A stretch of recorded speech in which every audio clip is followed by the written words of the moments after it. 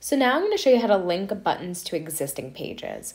So sometimes there are, you'll see sometimes links get broken and the button no longer goes to a page, whether somebody removed that action or you want a new button to go to a page that is already on the device. So to do so, let's say I want to have Play. the cars button go to the vehicles page. Now, this isn't always recommended, so it's always be sure to consult with the team, the SLP, and everybody for that specific student to make sure what you're doing makes sense and is appropriate for them.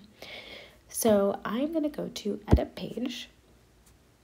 I'm going to click on Cars, and I'm going to edit this button.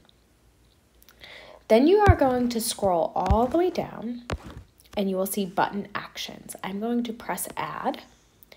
And I'm going to look for Navigate. So I'm going to scroll down and I see Navigate. I'm going to tap on Navigate.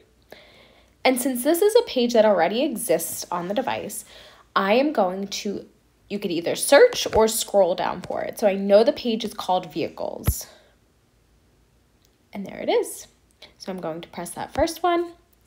I'm going to select No Animation. You can change what kind of animation you want. That will show that when it moves to that next page, and I'm going to hit save.